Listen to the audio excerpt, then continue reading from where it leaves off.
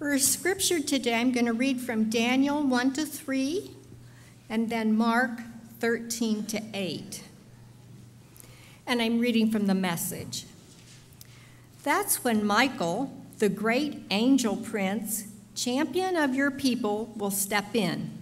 It will be a time of trouble, the worst trouble the world has ever seen. But your people will be saved from the trouble, every last one found written in the book. Many who have been long dead and buried will wake up, some to eternal life, and others to eternal shame. Men and women who have lived wisely and well will shine brilliantly like the cloudless, star-strewn night skies. And those who put others on the right path to life will glow like stars forever. And then Mark 13. As he walked away from the temple, one of his disciples said, "Teacher, look at the stonework, those buildings." Jesus said, "You're impressed by this grandiose architecture? There's not a stone in the whole works that is not going to end up in a heap of rubble." Later, as he was sitting on Mount Olives in full view of the temple, Peter, James, and John, and Andrew got him off by himself and asked, "Tell us, when is this going to happen? What sign will we get that things are coming to a head?" Jesus began, "Watch out for doomsday deceivers. Many leaders are going to show up with forged identities, claiming, 'I'm the one.' They will deceive a lot of people. When you hear of wars and rumored wars, keep your head and don't panic. This is routine history and no sign of the end. Nation will fight nation, and ruler will fight ruler over and over. Earthquakes will occur in various places. There will be famines, but these things are nothing compared to what's coming. Watch out. They're going to drag you into court, and then it will go from bad to worse. Dog eat dog, everyone at your throat, because you will carry my name. You're placed there as sentinels to truth. The message has to be preached all across the world. When they bring you betrayed into court, don't worry about what you'll say. When the time comes, what's on your heart? The Holy Spirit will make his witness in and through you. It's going to be brother killing brother, father killing child, children killing parents. There's no telling who will hate you because of me. Stay with it. That's what is required. Stay with it to the end. You won't be sorry. You will be saved." Blessings on you, Doug, as you bring us the message.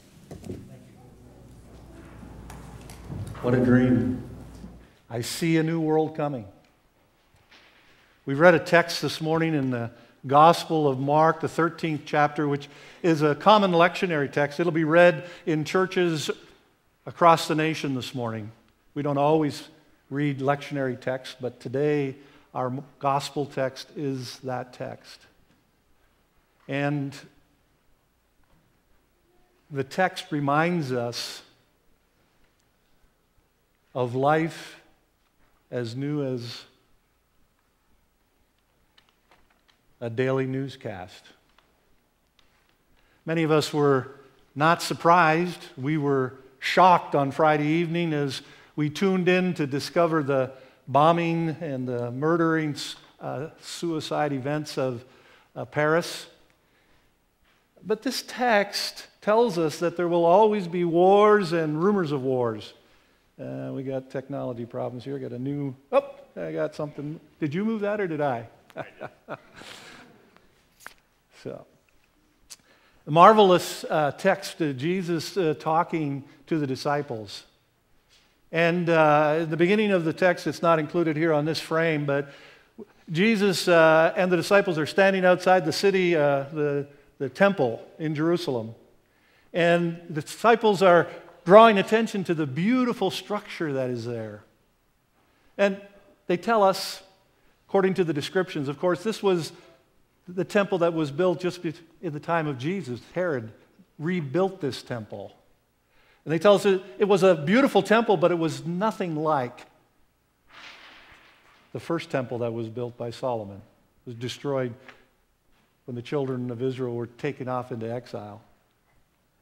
And as they marvel about the beauty of the structure, Jesus just kind of says a fact of life. And we know it so well. The fact of life is, that Jesus says, is you think this structure is beautiful and means a whole lot, not one stone will sit on top of another stone here.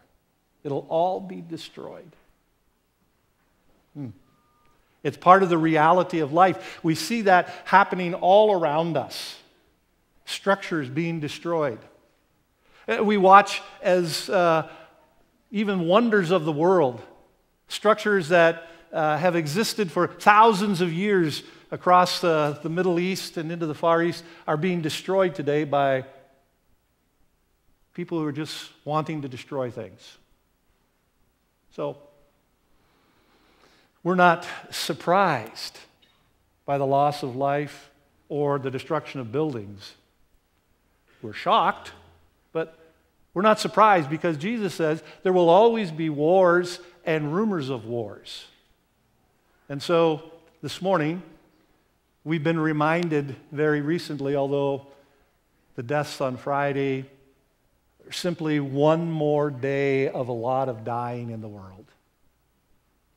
A lot of unnecessary dying. A lot of violent deaths. We could name the places. Baghdad and others. And so we remember those who have lost life, and we, as Gladine led us in prayer this morning, reminded of those who are grieving the loss of loved ones.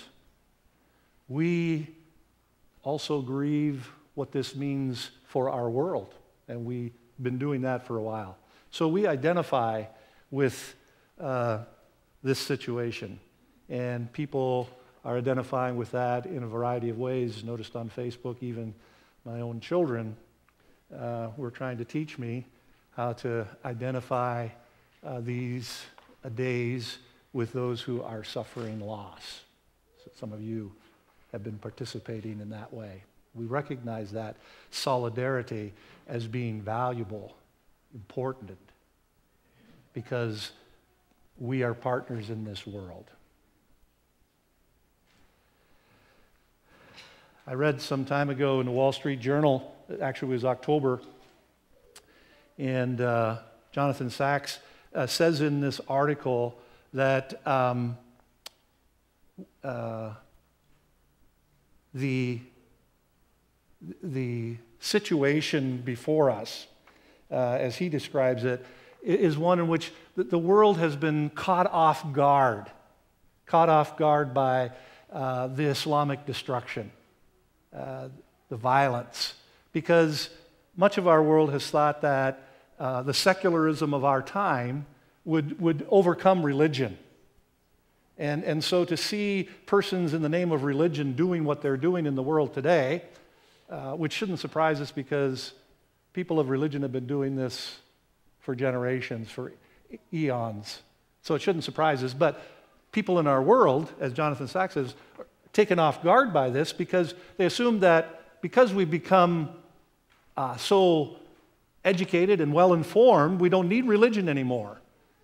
Science and technology, the free market economies, even liberal democracy, which we think we can deliver to the world, which we have not been able to do a whole lot of that, has failed to recognize that humans are meaning-seeking creatures. There's something about our design that causes us to ask questions. Who am I? What is my purpose in life? How should I live? These are all important questions that we ask, and they signify that we are people who need faith. Faith of some kind. Now, of course, in this church we talk about our spiritual tradition in terms of being connected to the Christian faith. Interesting. You know, I think that the violence of the extremists committed to religion are betraying the fact of what the truth of the Bible is about. Now, there have been violent extremists from lots of religious groups over the centuries. Judaism, Christian. Today we talk a lot about the violent religious Muslim extremists. All three of these streams have their roots in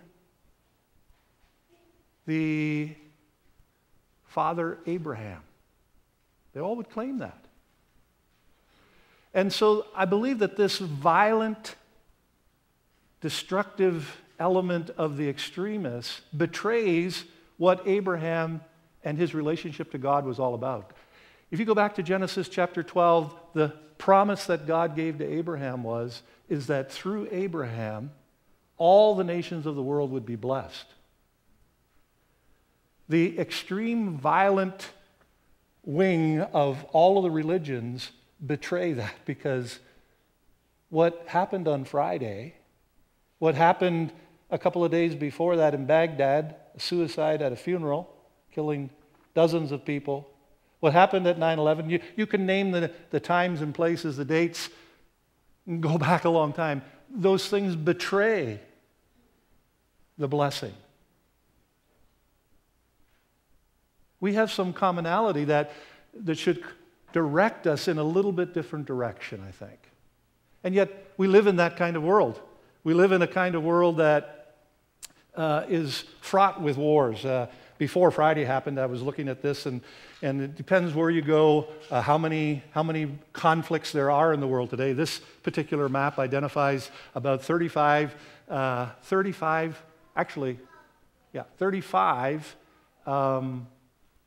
present-day conflicts that are going on in the world. Depending how you count them and where you search, you'll find up to 40 of them. And they break them down in different ways. One particular breakdown is this: major wars that last year caused 10,000 deaths.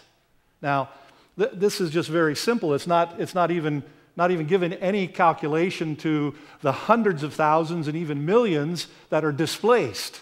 But these are just deaths, over 10,000. And in this particular one here, they identify there are 4 major conflicts in the world today where last year, 2014, and continuing now into 2015, annually there are 10,000 people killed or more. You can probably think of them. You think of Syria, you think of Iraq, you think of Afghanistan, and you can think of Nigeria, the Boko Haram in northern parts of Nigeria. From 1,000 to 10,000, just a war. And there are about 15 of those. And then there are another dozen or 15 that are minor conflicts, only up to 1,000, 100 to 1,000 people killed last year. And then there are a number of skirmishes and clashes. Where are we at in the figures? Somewhere up to 35 or 40. There'd be another dozen, maybe only half a dozen skirmishes and clashes where things are being cleaned up now. It's just the mop-up work. But they represent like a decade ago where there might have been a major war where 10,000 people were killed in a year. But now there's less than 100 people. Well, just to say, Jesus told his disciples, this is what's going to happen in the world. You will always hear of wars and rumors of wars. It's not getting any better. It's actually getting worse, it seems. There's more conflict, more problems going on. More people are dying. We talk about people dying.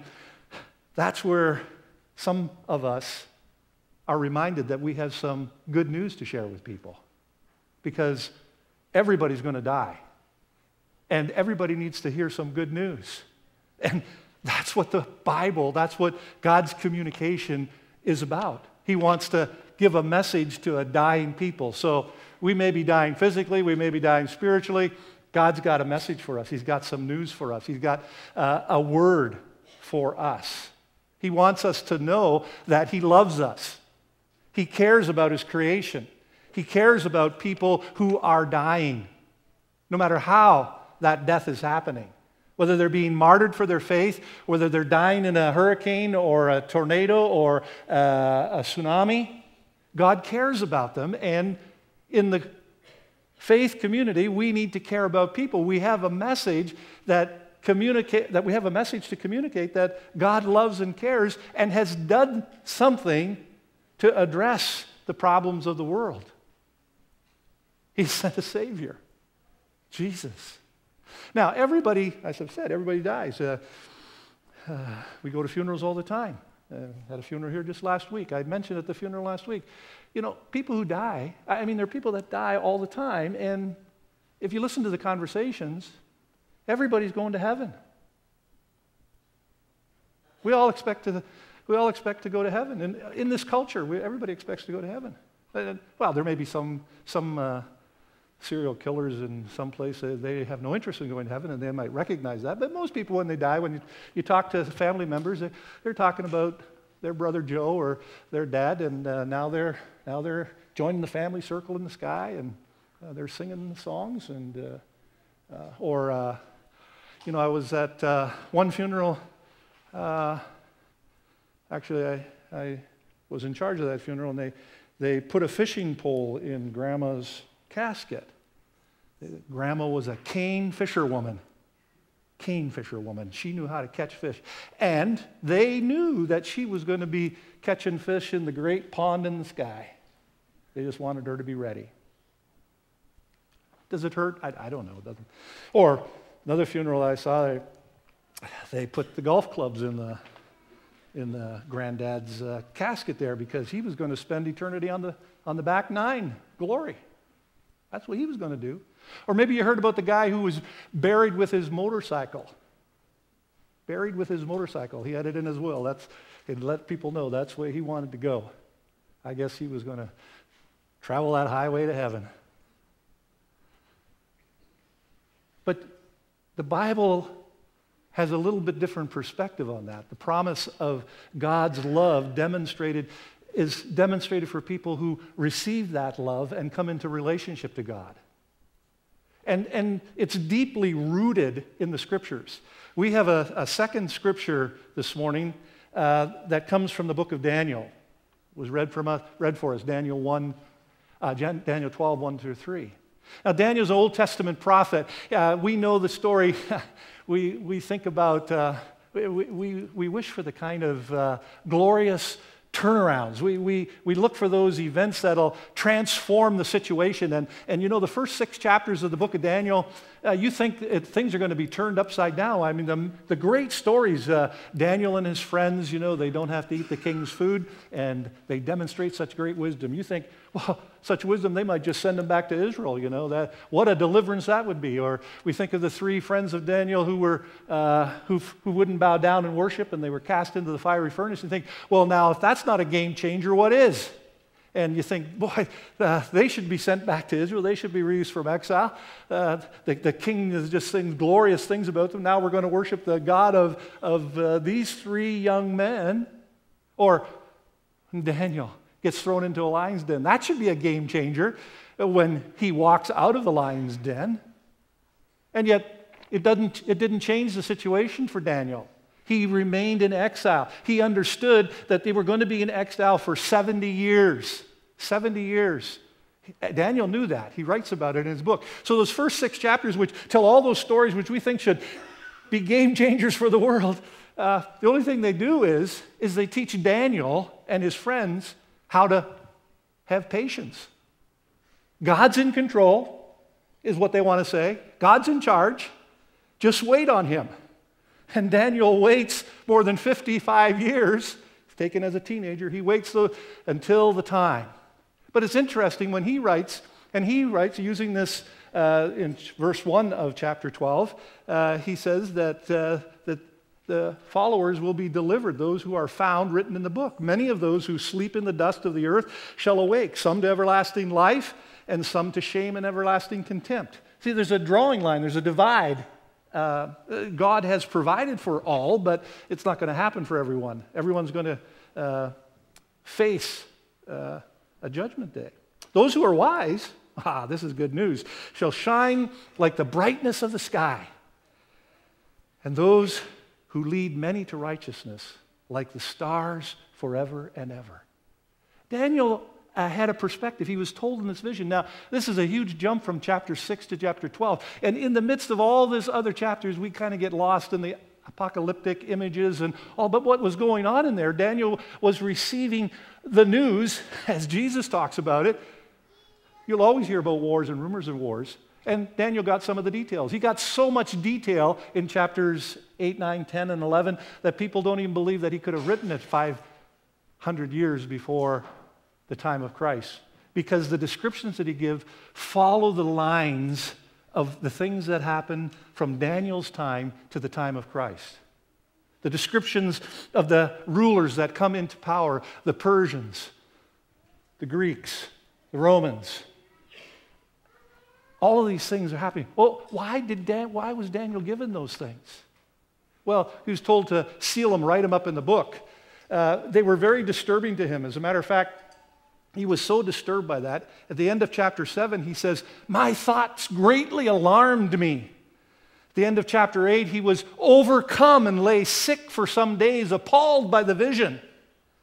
And then at age 80, described in chapter 10, he says, "My radiant appearance was fearfully changed, and I retained no strength." You listen to the news these days, you begin to feel like that. You feel like our thoughts should alarm us. We become overcome and are sick for days, appalled by what we see. We should be. Our radiant appearance should change to being fearfully. We should have no strength when we see what's happening in the world. That's what Daniel had a vision of what was going to be happening, and that's what his experience was. That's how he took it very personally. But he had this promise that God had designed a plan. And I love the plan because it says at the end of this text, "But you go your way and rest, for you shall rise for your reward at the end of the days." You shall rise for your reward. Now people say, there was no expectation about resurrection. This is all baloney. This is hogwash. Somebody made this up. The idea of resurrection didn't emerge until after Daniel's time. Somebody else must have gone back and written this. But you see, you have to follow the footprints of the Scriptures. Even the earliest writings, the book of Job, which is considered the oldest writing in the book, there's a concept, the idea of resurrection. I know that my Redeemer lives, and on the earth again shall stand. Isaiah, Jeremiah, Ezekiel, alongside Daniel, all have a vision. Oh yes, it has another tier. They're talking about the exiles coming back into the land, but they also envision a time is coming when a great deliverer, and there is going to be an end time perspective. And it's carried on through the Gospels. Each one of the Gospel writers records the words of Jesus, like here in Mark 13, and in other places, about the expectation of a resurrection. The epistles, Corinthians, Paul writing to the church at Corinth, or again to the church at Thessalonians, talks about this resurrection. These are powerful images. Peter, 1st and 2nd Peter. John, the Revelator, records as well. So there's a whole line, a whole tradition, a whole understanding, interpretation of expectation. And that's why I love my confession of faith, our confession of faith, where we can read, we place our hope in the reign of God and its fulfillment in the day when Christ, our ascended Lord, will come again in glory to judge the living and the dead. He will gather his church already living under the reign of God according to the pattern of God's future. Yes, We believe in God's final victory. In the end of this present age of struggle, thanks be to God, the struggle between good and evil will be over. In the resurrection of the dead, we're not going to lay in the grave forever. You get that? We're not going to lay in the grave forever. No. And there will be an appearance of a new heaven and a new earth. There the people of God will reign with Christ in justice, righteousness, and peace. We believe that just as God raised Jesus from the dead, we also will be raised from the dead. As Paul wrote to the church at Corinth, "Behold, I tell you a mystery.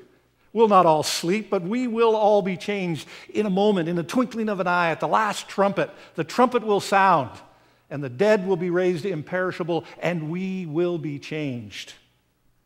At Christ's glorious coming again for judgment, the dead will come out of their graves. Those who have done good to the resurrection of life, and those who have done evil to the resurrection of condemnation," words of Jesus. "The righteous will rise to eternal life with God, and the unrighteous to hell and separation from God. Thus God will bring justice to the persecuted and will conform the victory over sin, evil, and death itself. We look forward to the coming of a new heaven and a new earth and a new Jerusalem where the people of God will no longer hunger, thirst, or cry, but will sing praises," according to Revelation 5. "To the one seated on the throne and to the Lamb be blessing and honor and glory and might forever and ever and ever." I'm not making this up. This is our confession of faith. We believe it.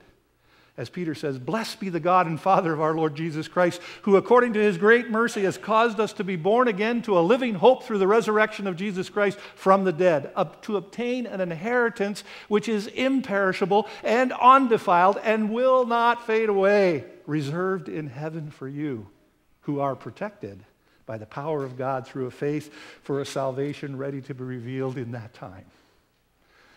As I think about this, I'm reminded of another story in Mark's gospel, other gospels as well. I think each one of the three of the gospels record the story of the Sadducees who come to Jesus. Sadducees, they have a question. Now the Sadducees, they don't believe in the resurrection. Theologically, they're anti-resurrection. I'm sad for those folks.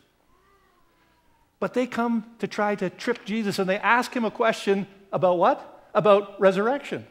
They don't believe in it, but they ask Jesus a question about it. Now, isn't that interesting? Here are some skeptical non-believers in a concept, in an idea, and they're going to try to trip Jesus up on that. And there are all kinds of people like that in the world today.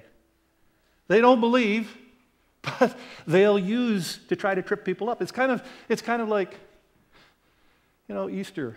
We sing those great songs about Jesus being resurrected from the grave, and the people that sing it don't believe it. They sing it because, it's great music. It's a wonderful, wonderful song, but they don't believe it in their hearts. And the Pharisees say to Jesus, or the Sadducees, Pharisees, they believed in the resurrection. Sadducees committed theologically, no resurrection. But they come to Jesus and they say, "Now, there was this man, and he didn't have any children, and he died. And Moses said that when a man dies without children, that his brother should marry his widow." He says, "Yeah, that's what Moses said. That was the instruction he gave." "Well, now," the Sadducees say, "tell us about this. This man had 7 brothers, and he died, and his brother married his widow. There was no children. He died, and so on. She married all 7 brothers and no children.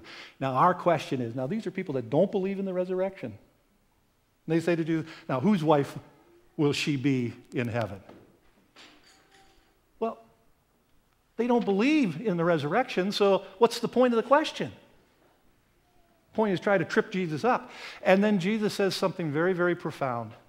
He said, "Well, you don't know, you don't understand the scriptures, and you don't understand the power of God." Ooh, wow. Here are these great theologians, the Sadducees. Got their act together. They don't believe in a resurrection. Jesus says, "You've studied all the scriptures, you don't even understand them, and you don't understand the power of God." First of all, this isn't really relevant to our conversation here, but sometime we should talk about it. Jesus says, first of all, there is no marriage in heaven. People are like angels. And then he says,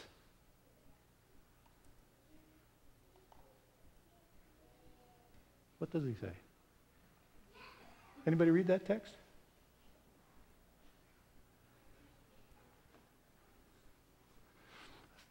I think I've forgotten to. I can paraphrase it. Go for it. He told them, you don't know the power of God. That I talked about, as far as the resurrection is concerned, I said, or God said, I am the God of Abraham, Isaac, and Jacob. Yes. And if they're living, he's not the God of the dead, he's the God of the living. He says, Moses was told by God when he received the Ten Commandments. When God came to Moses, he said, I am the God of Abraham, Isaac, and Jacob. And Jesus, this is Jesus that says, God claimed to be the God of Abraham. Everybody thought they were dead. God is not the God of the dead. He's the God of the living. Jesus was intimating to these Sadducees who thought death was the end of everything. They didn't believe in resurrection. They thought that Abraham, Isaac, and Jacob, they thought Sarah and Rebekah and Rachel and Leah, they were all dead. They were in the grave. That was the end of it. It's all over. It's done. It's finished. There are a lot of people that believe that. But Jesus says that's not the way it is. God is the God of the living. Abraham, Isaac, and Jacob. And he can be the God of your future. He wants to be. His desire is. That's his plan. That's his purpose. And Peter says, blessed be the God and Father of our Lord Jesus Christ, who according to his great mercy, God loves us. It's his mercy to reach out to us. He's reaching out to us. He's reaching out to all of us who are tempted and in our vile selves are the extremist, violent people. We respond that way. I have done that. I have killed people with my words. I've beaten up people when I was younger. I used violence. My heart needed to be changed. And people of our world need to be changed because God loves us. His desire is, and through his great mercy, he has offered himself through Jesus Christ and the power of God, as Jesus told the Sadducees. You don't even know what that power is. Your lives have not been transformed. You don't understand that you can live again. You can receive eternal life. His great mercy has caused us to be born again to a living hope through the resurrection of Jesus Christ from the dead.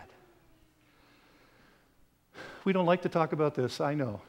We don't like to talk about the distinction that it makes between those who live eternally and those, because the Bible talks pretty specifically about a heaven and a hell. It talks pretty specifically about a left and a right. It talks pretty specifically about a judgment day. And we don't like that because we really believe God is love. But the God is love is this point here, that it is by his mercy he has offered us by his power to transform us so that we can receive the eternal life that Jesus promises. I am the resurrection and the life. He who believes in me, though he die, yet shall he live.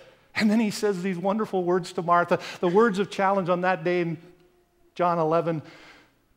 Martha, do you believe this? You see, it doesn't matter. He can raise Lazarus, and he did. He raised Lazarus that day. But that really didn't matter. Oh, Martha was happy. She was glad that Lazarus was back to life. But she had to go through it all again.